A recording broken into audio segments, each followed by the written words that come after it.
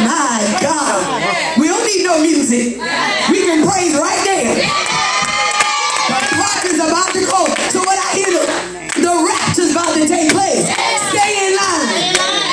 Woo. Come on, deacons. Come on, deacons. Anybody else? Anybody else? Anybody? Come on, Deacon Woodard. Well, if anybody know me, wow. Good morning, OPM. Y'all know me. I'm crazy for Jesus, I tell you.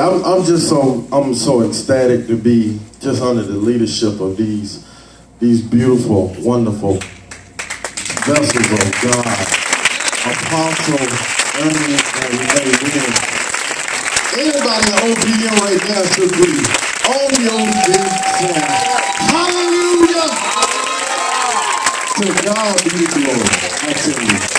But I'm very thankful. I'm very thankful. This is I say one of my biggest tests in my life. My beautiful wife, boy, I tell you, I believe she an apostle undercover or something. She a pastor, somebody, but she be pushing me. But to God be the glory. And I just want to say thank you. I want to acknowledge one of the pastors that have pushed me in the past, and that's Pastor Karin Lewis. If you could raise your hand, please. He's the pastor of Bread of Life in Norfolk.